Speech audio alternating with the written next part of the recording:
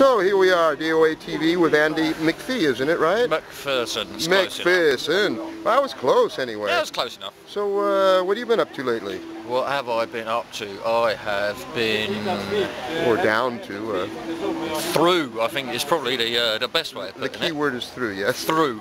Through, and maybe just about popped out the other side. No, I've just been enjoying the roller coaster that is my life. The constant and relentless. Have you ever thought how amazing it is, since we're all on these so-called roller coasters, we never crash into each other? I mean, we do occasionally, but generally we manage to just coast through it all. Oh, I don't know. I think mine's been more rolls than coasting. More rolls than coasting. More rolls than coasting. More the rolls than coasting.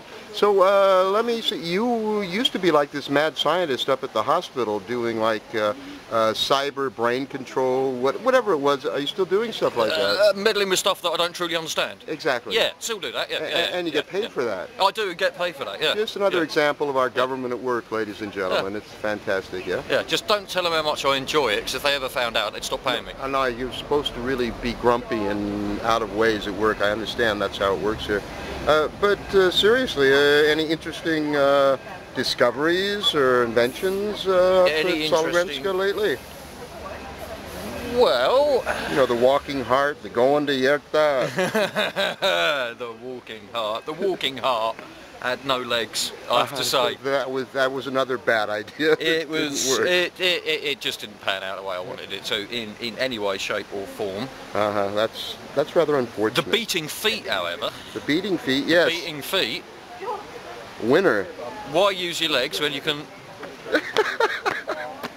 Excellent. That's what you want. Yes, beating feet. Beating feet. And especially if you could get the modified version where you could adjust the beat.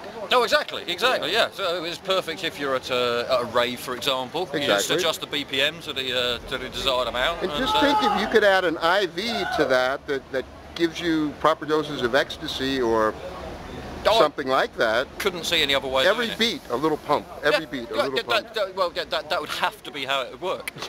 It wouldn't. Biomechanically, if nothing else, it wouldn't work any other way. You're a danger to society. You know that, don't you, Andy? I'm fully aware of that. To be honest, I'm surprised they still let me out. Yeah, me too. I feel the same way when I see whoever I see in the mirror every morning.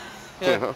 It's scary, but well, what are you going to do? That's how it works, isn't it? So anyway, we like to keep these short, and it's been quite a pleasure meeting with you again and chatting. Is there anything you'd like to say to our viewing audience before we fuck off? Yeah. Stop it and back off and leave me to fuck alone for 5 minutes, the lot of you. Why, the nerve! Well, what do we say to that? We say good luck and good night and fuck you very much. Fuck you very much.